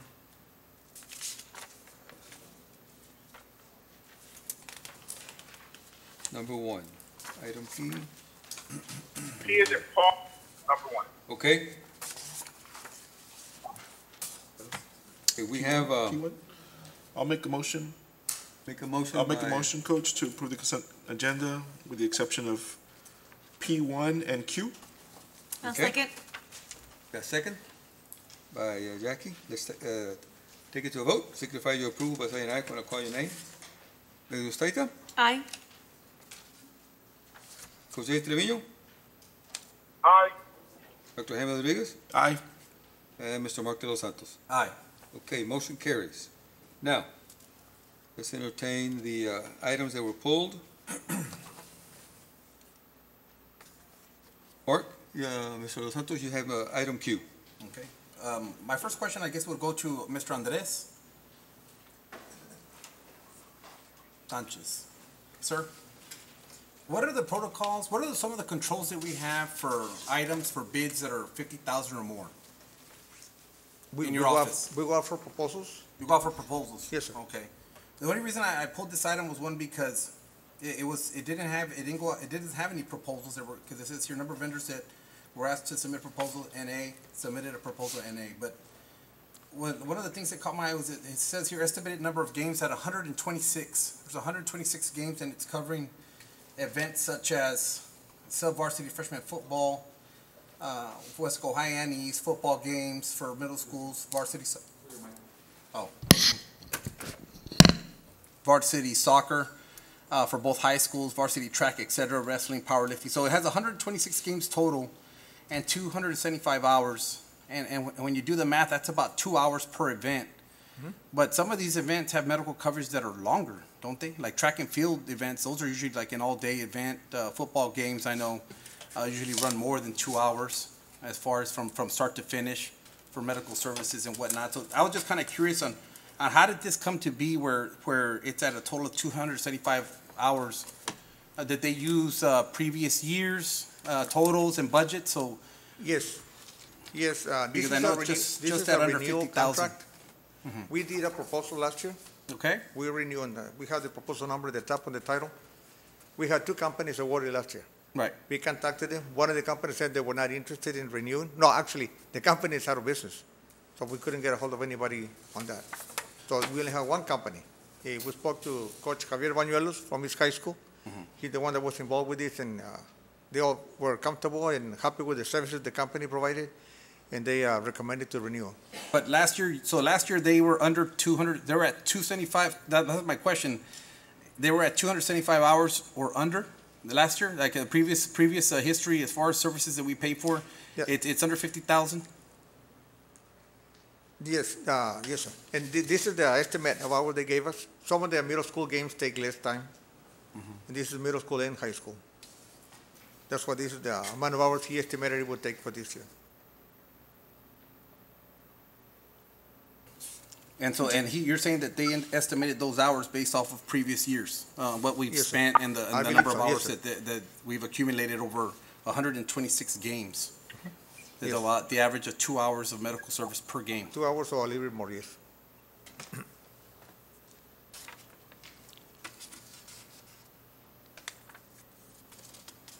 Okay, no, I just wanted to make sure because I just saw, it was kind of a concern because I thought we had medical services for longer. Because I know that'll push it over the $50,000 threshold. That's what I'm saying. And then you'd have to go out there and get actually 3 bids. Even if it goes over, there is not a problem. But we will go out. We did go out for proposals previously. Year 1, yes. So this is an extension of that. So even if we go to 60,000 or 70, doesn't matter. I'm not saying to go over, but if we go over, that is not a problem because we did go out for proposals and we had the option to extend, and we are exercising the option to extend the award. Would you be able to provide, as a follow-up, an actual number of the expense that went into this last year? Yes. Even though last year there wasn't too many games, COVID, but right. maybe the year before, just to kind of actual versus estimated amounts? Sure, we can put it in the update. Okay. Not a problem. Okay, good. Hello? Yes, okay, sir. Coach Trevino, on item... Since Mr. Sanchez, this was a concern of mine too, but I didn't want to repeat item Q since Mark had already mentioned it. But this is a concern to me as well. I highlighted this as I was looking over the packet this weekend. Again, because the hours do not add up. And I can hear what you're saying, Mr. Sanchez, that because this is an extension, my only concern is, or my question is, why would we not open this up for RFQs? Why are you guys making the decisions yourself? Why not give us that option? I know you gave us a lot of options on a lot of other items for RFQs. Why take it upon yourself to say, hey, we're going to keep this company and they're doing a good job, blah, blah, blah. But I'm going to tell you right now, and I would also like a report as far as to how much we paid to this company. Were they servicing our, not this past year, not for 2020, but what about for 2019? Was that the same company? I believe so. Yes, sir. Okay. I want to see what the expenditure, how much they invoiced us for year 2019, 2020. Yeah. Because I've been a coach all my life. Events do not last on an average 2 hours. You have wrestling tournaments that last 6 to 8 hours. You have track that lasts 6 to 8 hours, track meets that last 6 to 8 hours. And I'm talking about junior high. Junior high may last 4 to 6 hours. These hours that you present here do not add up. And to me, these are like false numbers. You're presenting us something here, and I really hope that when you present to us for the 2019-2020, that expenditure is close to this $48,000, because if we're going to work on estimates, they need to be fairly accurate if that's what we're going to do. But I don't see how this is going to be even close to this right here. I know right now I heard you say 70,000. You know, I am very curious to see what this cost is to us, because this was a big red flag when I was going over it, because the 126, just to me, none of those numbers add up. So if you can get that information to us, that would be great. I would like to, I guess I'll wait for when we vote on this, I guess. Yes, Coach I would like Trevino. to not take any action on this. We'll provide it in the update. So is he asking to table? That's what I heard, not to take action. Coach, are you asking that we table this item? Mr. Cuellar, are we able to just hire him put this contract on hold and just hire him on a week-to-week or month-to-month until all this information is presented to us? And if it's accurate and the estimate numbers are accurate, so be it. Then we'll renew the extension. But if it's not, at that point, I would like to reopen this up for RFQs. Are we in a position to, counsel? You can table the item if you want. No, but yet we can continue. We need the services. So as long as we provide the service, because We need the services, so I'd rather not table it, Scrimmages are continue starting. like you said, and, Well, the concern is, we started the school year already. Right. We're practicing, and should something happen, we do need ambulance service, so. Correct. So Yes. what you're suggesting, Coach, is that we go ahead and take it on a case-per-case situation? Is that an option? Yes, hire them on a week-to-week, because I know we have scrimmages coming up this weekend and so forth. So hire them on a week-to-week until we are presented with the numbers, and then we can move forward, either with, the extension or with RFQs. Yeah, because to me, this has nothing to do with the company itself, but our internal controls. Because, I said, anything over $50,000, we need to submit 3 bids. And so we just want to make sure that the proposals are as accurate as possible. And like I said, this was kind of a concern. I don't have the experience as everyone else as far as athletics or running those kind of programs, but I do know that they do take longer than 2 hours. And so that was kind of a concern as well for me. I saw that, and the math just didn't add up.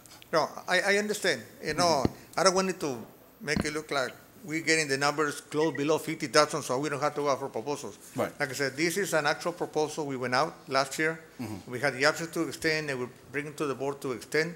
It's up to the board to approve it or not.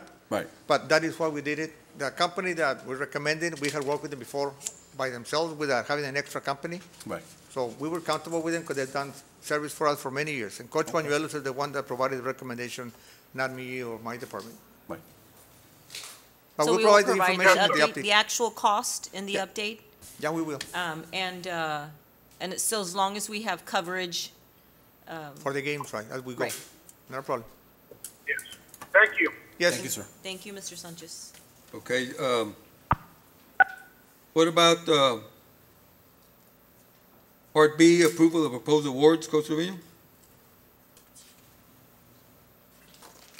Sorry, My only concern here on this one here is looking at the differences on the total awarded points. Obviously, there was a big red flag 2 years ago or a year and a half ago with this company. I just want to make sure. I noticed down at the bottom, one of the bullets is asking for only one quote will be required if the amount of purchase is less than $500. My concern here is if we go back and look at for the past 2 or 3 years, and they had multiple companies listed and so forth, but it was almost appearing like everything was being funneled to one company. And I want to make sure all these companies on here have a fair opportunity to provide their service or their items or whatever they're selling. So I would like to remove that bullet number 1 or less than that amount. Instead of saying $500, anything under $100, or $200, but not $500. So that's my concern. That is fine. Just for your information, last year we had it at $3,000. A lot of our proposals, we had them at $3,000. If it was $3,000 or less than $3,000, no, only one quote. More than three quotes. So we went down to $500 to make it more restrictive. But the board wants to make it $200 or $300 or less, we'll take it whatever the board decides. We'll get Let's go ahead, if you guys don't mind, let's go ahead and just 250. Anything under 250, we will accept one quote. Anything above 350, we will require 3 quotes. I don't know how everybody else feels about that. Yeah, once upon a time, we went with 300. If you remember this, we used to go with 300. Anything that was 300, we had to get at least 3 quotes. Yeah, but I'm talking about that. So Coach is asking for 250. Yeah, that's fine. 300 is fine, Coach, but just 500 is 500 will add up very quickly if you don't have to ask. Is everybody okay with 300? That's fine with me. We're fine? Okay. So on item 1, we just want to go and revisit the amount to set it at 300. Okay? So I'm going to bring it to a vote that on item P1, that we revisit the amount of $300 for 3 quotes, or will require 3 quotes at $300. And on item Q, that we approve a week-to-week fee for the ambulance service. Can we have a motion, please? I make a motion. So do we have a motion by Dr.? I make a motion. Jesse, you make a motion, second by? I'll second. Second by Mr. Los Santos. 2. So no more discussion on that? Because I was going to ask something, but no more discussion? That's it? Once we vote? Yeah, because I'm calling Okay, for a vote. I was going to, because the principals are here. You could I was going to discuss. ask something, but I don't know. We don't expect, they just made the motion in the second, so they can still continue. Okay, we went to You Jackie. can allow Jackie to speak. Um, Go ahead and speak, Jackie. I can motion, speak. the motion and second, yes. She can speak. Before the vote. Yes. Because I'm seeing here the rationale, the superintendent says, the school principals were asked to evaluate and score each vendor based on the criteria, and I see that a lot of the principals are here, and there's a lot of work that goes into, we want this, quick, and we're waiting for quotes, and I hear my not coworkers anymore, but I hear people tell me, you know what, it's kind of taking long, it's a lot of work. The principals are here, and they're the ones that are the ones who have to get the quotes for their schools. Correct. So does it delay a lot more the process of getting what you need to you because you're getting more quotes, or is it the same time frame that you're looking at?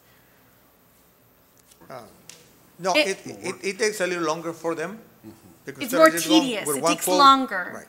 Of course. Yeah, if what they're gonna buy happen to be 350, now they need to get 3 quotes. If it was 350 and it was 500 the limit, then They only needed one quote. Because I understand that we want to be fair, but I also understand that sometimes we have a time frame and we need things and we want to get it done. And I'm delayed now because I have to wait for 3 quotes. So it's, I don't know. I'm not sure. Yeah, it takes longer for them and then for us to evaluate them as well, 'cause we need to make sure that what they selected is correct. That they selected 3 quotes, and why did they go with this one? Is it the lowest price, or can they deliver faster, or what is it that they decided on? Well, I see here that Embroidery Express was ranked as #1. I don't know if I can. Oh, all of them are 1. They're all of them are Oh, okay, HDL, pro forma. Yeah. I'm They're all sorry, I don't know if I ranked can number see it 1. or not.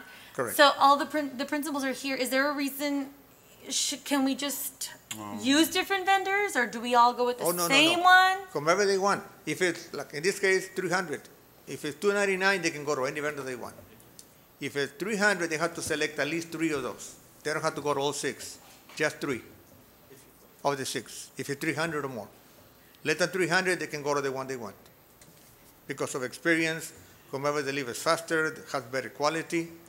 Yeah, they ranked them. We had samples out of the company that we got. Only one didn't provide samples, so we had them on the business office and the conference table, conference room, and they all came. Principals of this facilitator, some sent secretaries. They looked at them. They looked at the quality, what they had, and based on that, and the experience they had with them before, and the price, they were ranked, and that's how the ranking came out. So the top 6 were recommended. They all got points. They had to have points to cut off, make a limit. But So everybody just kind of goes to who you used before. I got them here last time, so I'm just going to go with them again. That's kind of what happens. They might, if they like the service they got. I'm You know, looking at sometimes when you get something and the quality, the service is not there, you don't want to go with them again next time. So you get good quality, and the price is as good, you go with them. Based on their history. Right. And business office is excellent about including principals, campus principals, Oh, yeah, as we far as the input, as far as the services and providing help in ranking, scoring, rating the vendors. So they've done an excellent job in providing the And- principals that opportunity. And the issue is not so much getting the quotes and everything, it's taking time to process the purchase order, because we need to be working on a timely manner. I know we have a lot of challenges and a lot of things going on, but anytime that anything's turned in, it's going to be important to process those purchase orders so that they can get that equipment. And we do. As things come in, requisitions come in, they're assigned to the 4 members on the purchasing department, and they're in sequential number. Whoever comes next, that's the one that they do next. They don't go pull this one or pull that one. We have some times when we have emergencies, they say, I need something, or what's the requisition number? We go pull it out. They look at it, and if it's correct, we process it. But other than that, they come in, that's how we handle it. Are you still doing walkthroughs? We try not to, and those are the emergencies that I said. Okay, well, in the case of an emergency, we need this now. Yes. You know, can. Yeah, no, and they do the requisition, and they tell them, send us an email. Send it to the purchasing director, the bookkeeper, who's working on it from the purchasing department, and then my secretary and myself. So if they don't see it, we see it, we'll remind them, we check on it. Okay. And the key is for it to be correct. Yes. For it to be timely. Otherwise, if there are, errors or anything that the creator of that PO needs to go back and correct, then obviously you run into delays. So the key is to be correct. That's the main thing, the delays and the timeliness. Yes, that's what I was concerned about. But okay. My concern with this, Doctor, and Mr. Staita was, and I know you just came in, Doctor, but my concern with this and why I voiced expressed some concern is when, and then obviously this is all public information, but a year and a half ago, I know there's the balance or the balance, I guess, projected for this, or the estimate for this, for the trophies and awards and all that, was $500,000 set aside, was for spending this amount. Well, out of those $500,000 that were set aside yearly, 1 year, and obviously I'm not as fresh on on the information because it's been a while, but 1 year we spent $427,000 of that to one company. The prior year, prior to that year, we spent $397,000 to that company. You know, prior to that year, we spent another $400,000 to that company. So, do you understand what my concern is? We're not spreading the wealth here. We're not utilizing all the companies, and I know it may take a little bit more time. It's a little bit more tedious, but you know, I think good planning. You know, the only time we ran into problems when we're ordering most of our equipment, most of our whatever is ordered, you know, during when the season's coming up or what have you. But you know, the only time we ran into problems was playoffs, and we wanted to get playoff shirts or whatever during that time. But most of the time, you know, I know we host powerlifting events here, and those medals are ordered with plenty of time, almost a month in advance. So I don't think it would run into that problem. But my concern is more, I guess, more based off of that instead of the, you know, how I know it can be tedious placing, asking for bids and so forth. I did it for those 7 years. I was it for 7 years, 20 years. I've been coaching, but when I see those types of red flags, I think we do need to pay attention to our bidding system here. Okay, Coach. Thank you, and are we ready to vote on the items? Okay, we had a motion by Coach, second by Mark, to get a $300 quote, or when we get $300, you get the 3 quotes on item P1 and on item Q. That until we decide, we will go on a week-to-week basis on the fees paid for the ambulance service. Okay, let's take it to a vote. Signify your approval by saying aye when I call your name. Mr. Staita? Aye. Coach Trevino? Aye. Dr. Rodriguez? Aye. And Mr. Los Santos? Aye. Okay, motion carries. We now go to discussion items. Item 10, discussion and possible action. A, discussion and possible action for the board to endorse a nominated individual from another school board within our TASB district to fill a position on the TASB Board of Directors, position A and position B. Dr. Valdez. So the Board of Trustees must recommend or endorse a nominated individual, and you have the candidates listed in your board packet.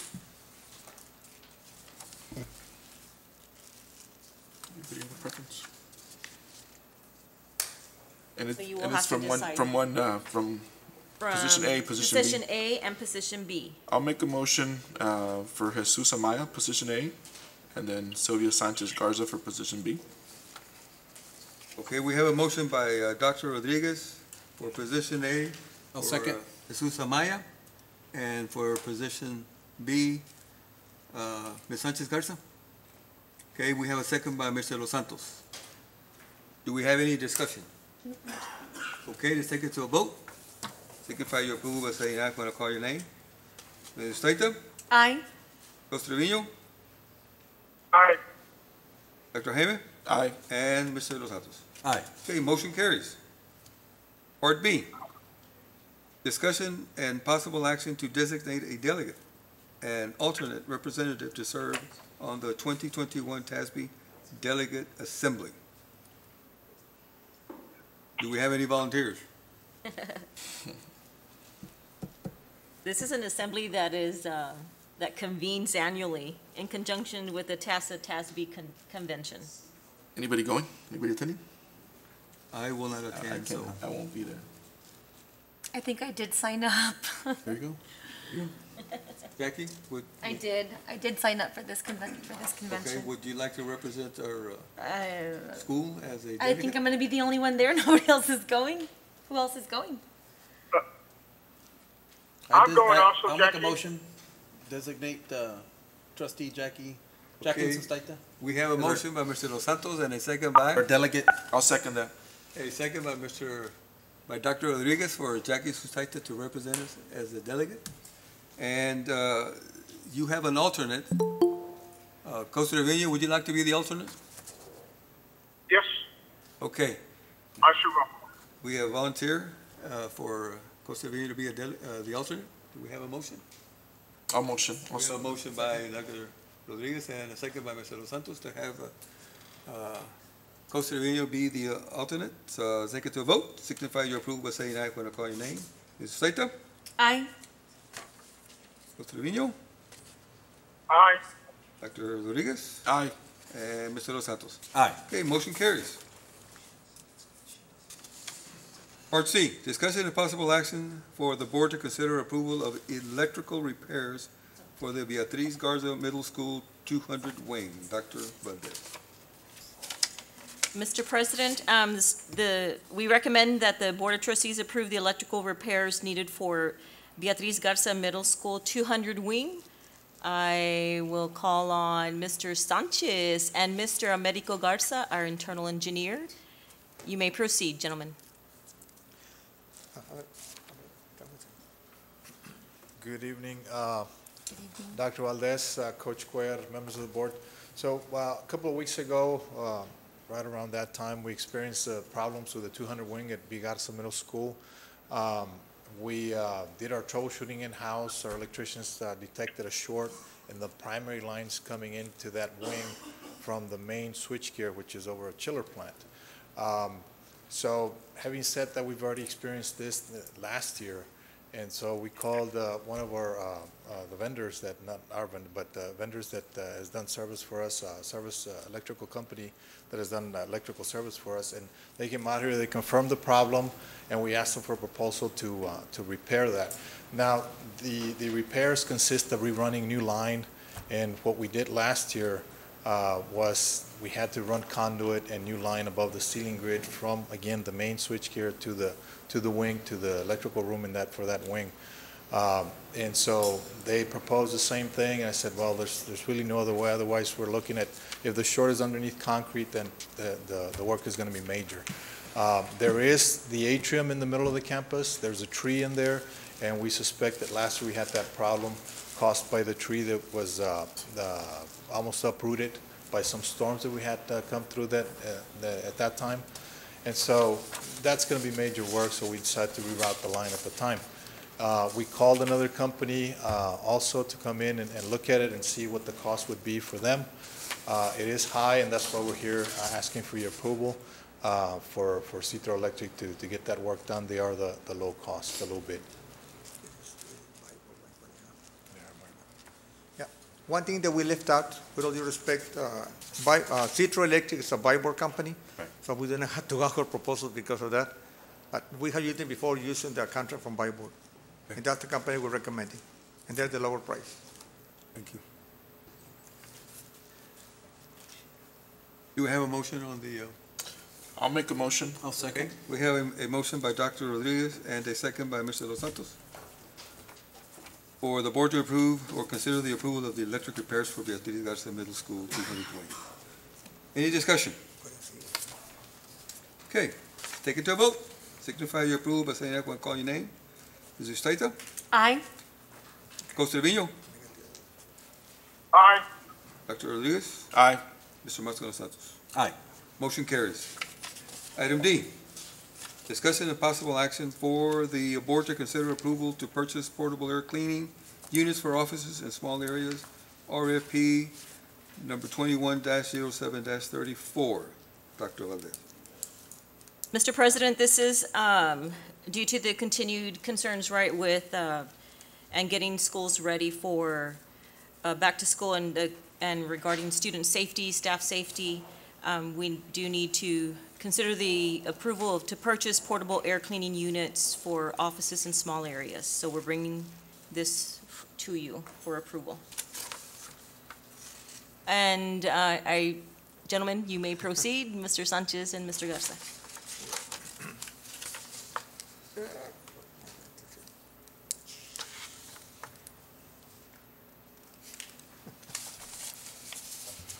Yes, Dr. Valdez. We have requested, we did a request for proposals for these air cleaning units for the small area, the offices, small spaces. And we had 21 proposals received. Of those, we asked the vendor to provide samples. Of the vendors that we had 12 vendors that submitted proposals, only 9 provided sample units. After we reviewed them, the proposal that we received with the samples, the committee that evaluated determined that 4 cleaning units, only 4 met specified requirements.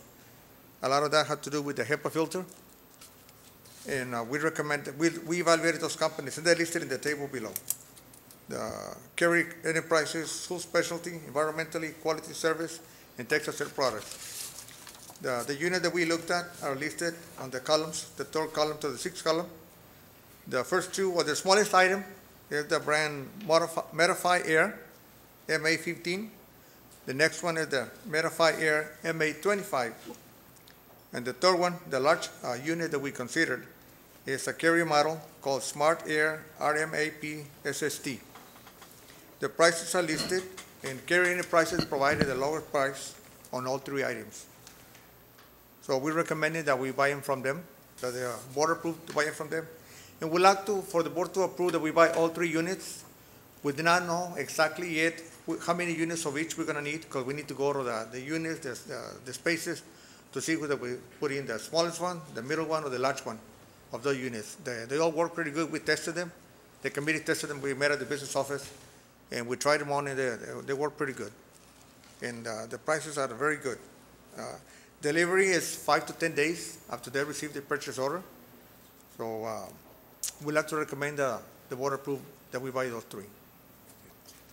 So if I may, we do have the samples that they provided out here to my right. And so we've got the smallest one being that Model 15, and then the slightly larger tabletop units, that's the Model 25. And then of course the other one that's down to the side of that, that's on the floor. That's the larger unit. So we have a variety of sizes of offices in the campuses. We have also the reception areas and the main administration areas of the campuses. So we'd like to possibly use the larger one in those areas so that we avoid having to put multiple of the tabletop units and try to capture the space or serve the space with one of the larger units. Again, as Mr. Sanchez mentioned, we've got an estimated total of about 475 just for schools alone, not adding or including all the department or administrative buildings, Stephen F. Austin being one, this campus being another one, and also the support buildings for activities such as the aquatic center, the PAC, and so forth. So again, we're recommending that we approve all those 3 units, and that way we can actually have the flexibility of installing, the unit specified for the space. Yeah, the estimated cost is between $60,000 and $85,000. Make a motion to approve. I'll second. Okay, who was the motion? Mr. Los Santos? Motions? Made a motion to approve, and a second by Dr. Rodriguez. Any discussion? Okay, take it to a vote. Signify you approve by saying aye when I call your name. Mrs. Sustaita? Aye. Mr. Trevino? Aye.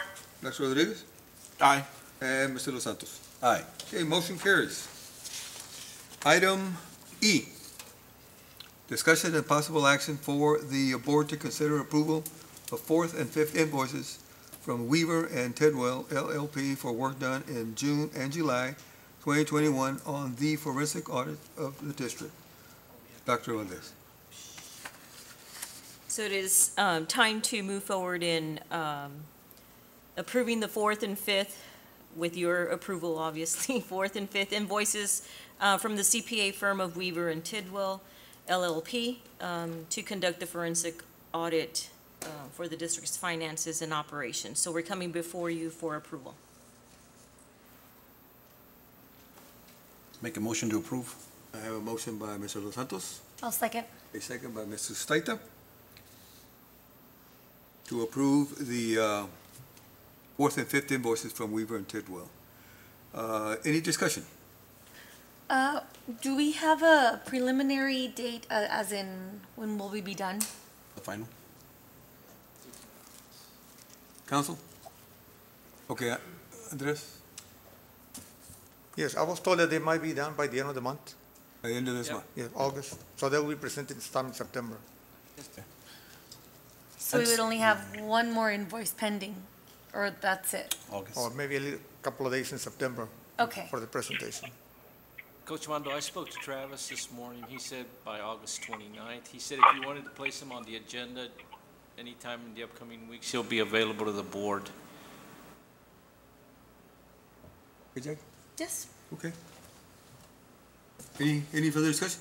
No, I just think it's important. I know that I had some calls and concerns from the community. They wanted to know what the status was, and I know there's been discussion about the timeline, the cost, et cetera.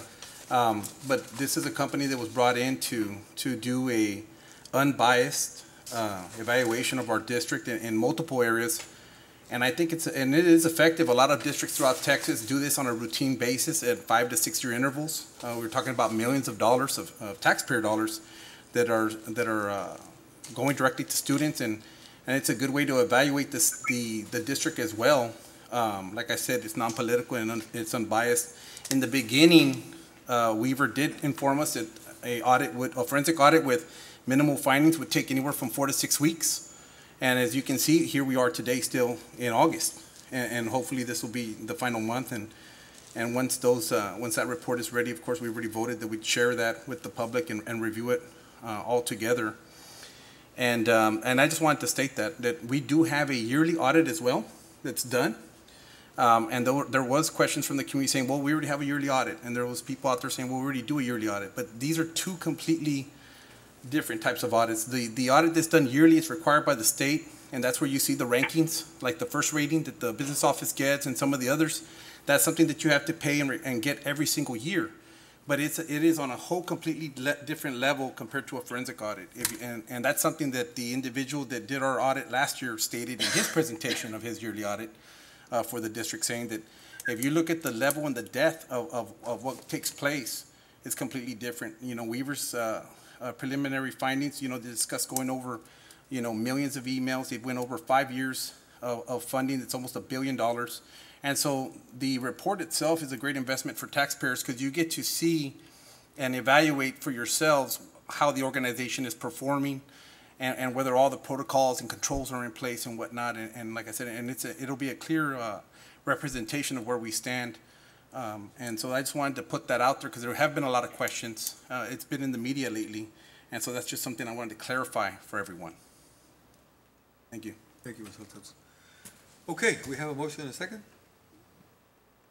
No more discussion. Let's take it to a vote. Signify your approval by saying aye when I call your name. Mrs. Feito? Aye. Mr. Trevino? Aye. Dr. Rodriguez? Aye. And Mr. Dos Santos? Aye. Okay, motion carries. That takes us to item 11. Closed meeting to discuss A, personnel matters, Texas Government Code 551.074. 1, employment of personnel, certified professional and non-contractual personnel. 2, resignations. 3, deliberation regarding the appointment, employment, evaluation, reassignment, duties, discipline, or dismissal of a public officer or employee, Texas Government Code 551.074 and 551.071. A, superintendent's recommendation for the position of athletic director. B, deliberation regarding acquisition of real property, Texas Government Code 551.072. And C, consultation with attorney regarding A, pending or contemplated litigation. B, a settlement offer. Or C, a matter in which the duty of the attorney to the Weslaco ISD under the Texas Disciplinary Rules of Professional Conduct of the State Bar of Texas clearly conflicts with Chapter 551 of the Texas Government Code, Texas Government Code 551.071. The time now is 7:54, and we will go into closed session.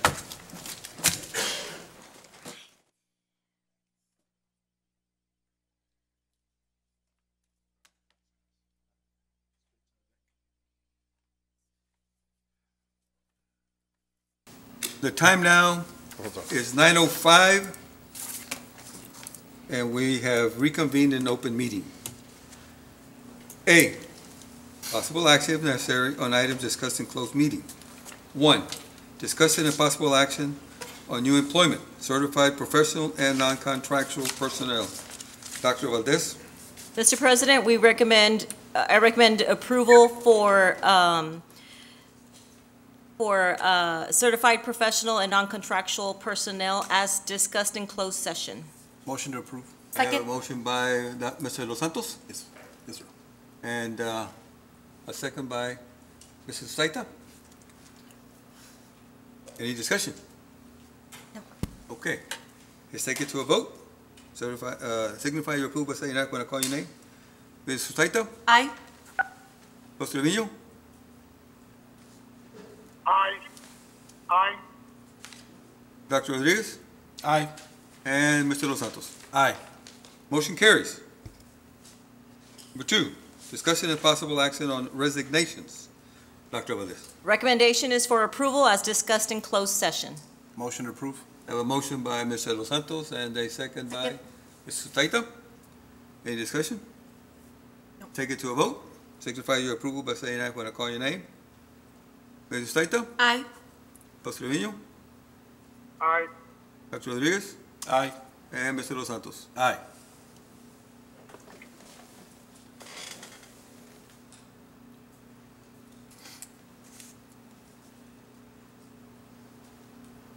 Number 3, discussion and possible action on superintendent's recommendation for the position of athletic director. Dr. Valdez? Recommendation for athletic director is Mr. Desi Rodriguez. Motion to approve. We have a Second. motion by Mr. Los Santos, second by Mrs. Sustaita. Any discussion? Okay, let's take it to a vote. Signify your approval by saying aye when I call your name. Mrs. Sustaita? Aye. Costa Trevino? Aye. Mr. Los Santos? Aye. Motion carries. Discussion and possible action on acquisition of real property, Texas Government Code 55.072. No action item? No action item, Mr. President. Okay, no action. We will now go to item 13. Closed meeting to hear a level 3 grievance requested by M. Segura pursuant to Weslaco ISD policy DGBA local. Okay, we're going to ask everyone to leave that has nothing to do with the grievance.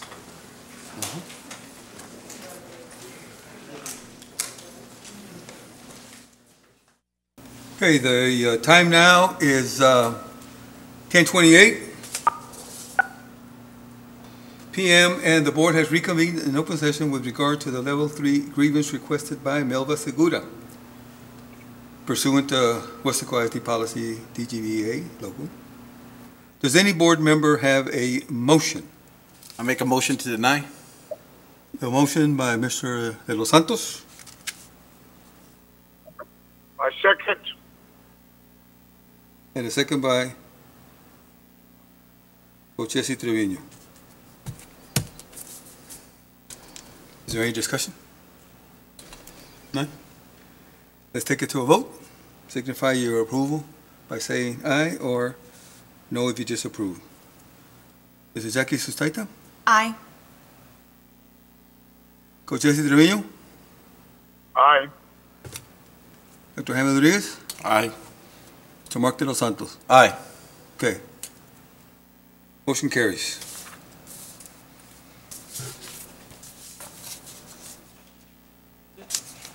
Adjournment? Adjourn. Item 15, adjournment. So move. The time now is 10:29.